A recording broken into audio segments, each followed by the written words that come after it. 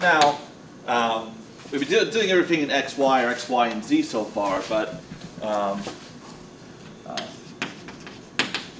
sometimes it's more convenient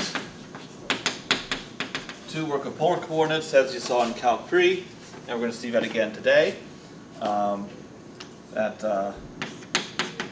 Convert between x, y, and r theta, distance from the origin, and the angle that the point makes with the positive x-axis, and we have these relationships between the two.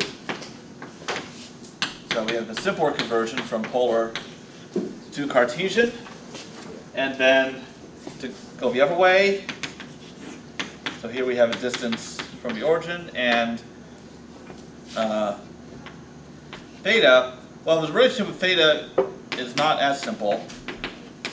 We have a tan theta is equal to y over x, and you need to be careful about how you compute theta if you're given x and y, because you might have to add pi to the result, etc. So given some sort of double integral or function f of x and y, how to convert to an integral in polar coordinates? Well, the idea of how to do the conversion, we're going to take a look at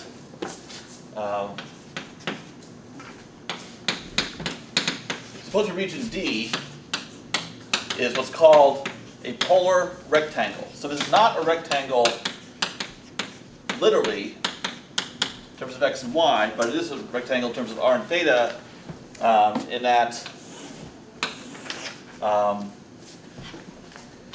you're restricting r to oh boy.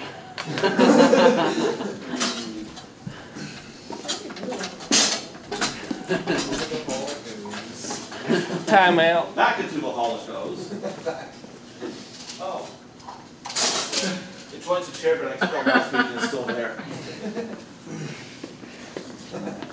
Okay. Where did I talk? So restrict r to a range of values from a to b, and we're going to restrict the angle theta also to a range of values. So when you're restricting, move this axis up a bit. When you're restricting r to a range of values, you're looking at the area between two concentric circles. Here's r equals a, r equals b. But then we're going to restrict even further. We're going to restrict the angle to a certain interval. So here's theta equals alpha, theta equals beta. So this region, right here that I'm shading, that's an example of a polar rectangle. Where you have constant boundaries for your variables r and theta. Whereas when you restrict x and y in the same way, what you get is an actual rectangle. Okay, so how would you integrate over a region like this, keeping everything in polar coordinates? So let's call this region D. Oh, I guess I already did.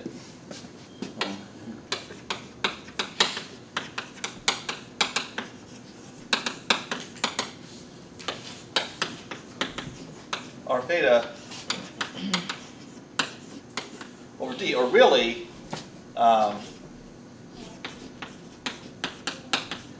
you compute the volume. What we really want to do is compute the volume of a solid, where the base is given by D, and the height is given by this function, f of r theta. Right, so that's really what we want to do. It's not just a matter of integrating f over d, that would be no problem, but we really want to compute the volume of a solid determined by f of theta and d. So So the circle is like a sphere, right? Sphere. Actually, what we're seeing here is still two dimensions. Yeah. So if f of theta is coming out from the board, wouldn't that be 3 dimensions? yes, for solid, but the point is we're integrating over a two-dimensional region. I'll draw a situation here. All right, so here is our polar rectangle, so here's D. And the height at every point, if we have any point r theta in D, then the height of a solid at that point is given by this distance f of r theta. So we want to compute the volume of this solid. This should be a straight line. Of this solid by integrating f of r theta over this region D. But because what we have here is not a real rectangle but a polar rectangle, we have to be careful about how we do it. So if we take a closer look at our polar rectangle, what we can do is we can divide it into several smaller polar rectangles. So in this case, I've divided this interval. This is from A to B in R. I divided into, in this case, 5 subintervals of width delta R. So we let delta R be B minus A over N, where N is any number of subintervals, in this case N equals 5. And we do a similar subdivision in theta. So here we have, even though all of these widths are different, the angle is the same. So delta theta is beta minus alpha over m. So we're dividing the interval from A to B for R into n subintervals. We're dividing the interval in theta from alpha to beta into m subintervals where n and m are not necessarily the same. Okay. Now, so the volume of a solid is going to be roughly the sum of the volumes of, for lack of a better word, I'll call subsolids.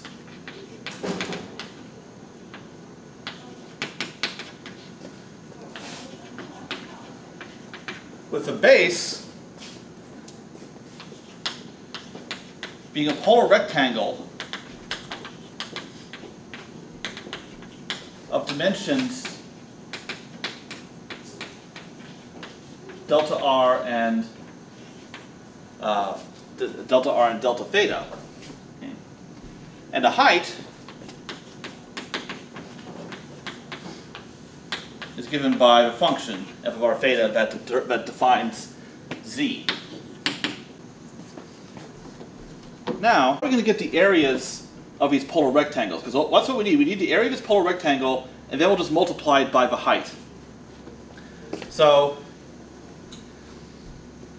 let me zoom in on this little further just so I can.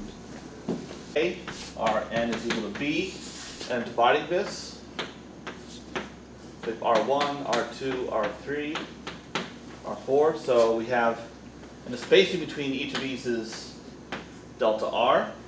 So here we have several radii between A and B, and each one is equal to A plus I times delta R. Okay. So now,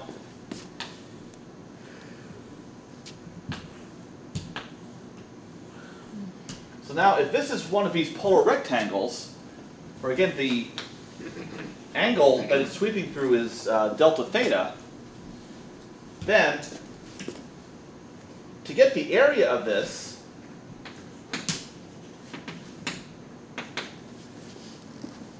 what formulas, like from your trig class, do we need to use? We're between, so something like this. Circle sector.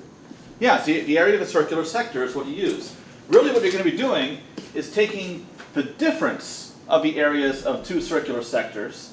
So to get this area right here, what you'll do is you'll compute the area of this entire circular sector. So you use this formula. A is 1/2 r squared theta, which comes from the area formula for the area of a circle, because if theta was 2 pi for the whole circle, you get the familiar pi r squared.